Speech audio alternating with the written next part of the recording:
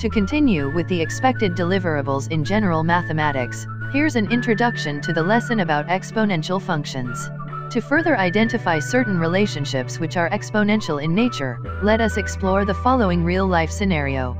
A rabbit at maturity gives birth to 2 rabbits.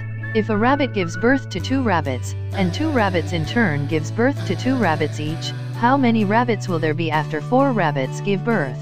Let us figure out the following illustration.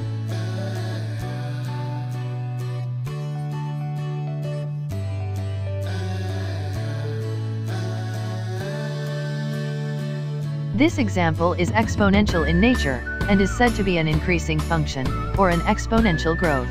What is the domain and the range of the exponential function for this case? Here we will notice that the domain of the function is the order of giving birth to the rabbits, and the range is 2 rabbits as the base of the exponential function raised to the domain x. So after the first birth, the range is 2 to the first power equals 2, after the second birth, the range is 2 to the second power equals 4, after the third birth, the range is 2 to the third power equals 8. What would be the range after the fourth birth? This exponential growth is denoted by the function f of x equals 2 to the x power.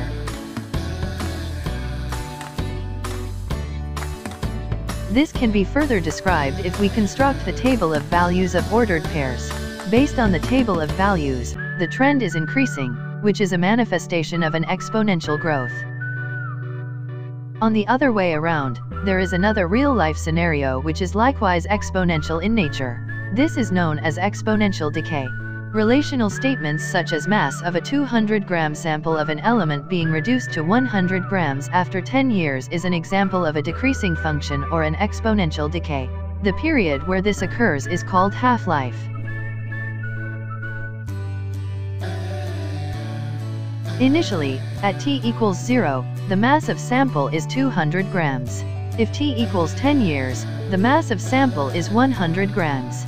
If t equals 20 years, the mass of sample is 50 grams, and if t equals 30 years, the mass of sample is 25 grams.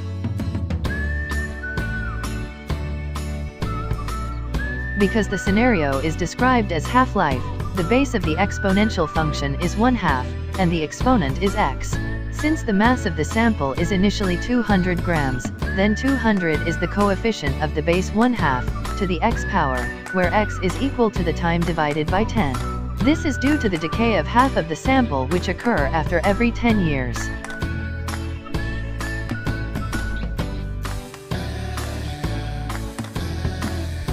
This exponential decay is denoted by the function f of x equals 200 times 1/2 to the x power. Again, this can be further illustrated if we construct the table of values of ordered pairs. Based on the table of values, the trend is decreasing, which is a manifestation of an exponential decay. After getting acquainted to the concept of exponential function using the real-life scenarios, let us have the following definitions. Exponential growth is a pattern of data that shows greater increase with passing time, creating the curve of an exponential function.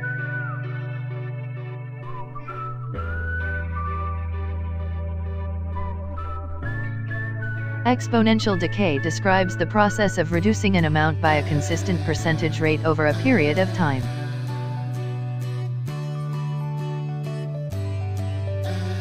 An exponential function with base a is the function of the form f of x equals a to the x, or y equals a to the x, where a is greater than 0, and a is not equal to 1. Try this. Tell whether the following statements describes an exponential growth or decay.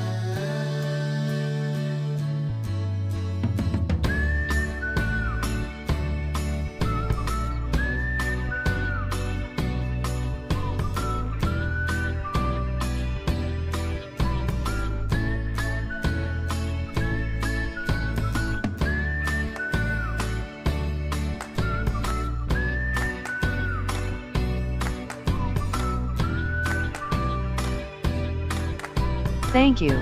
Please always be guided by wisdom to develop critical thinking skills.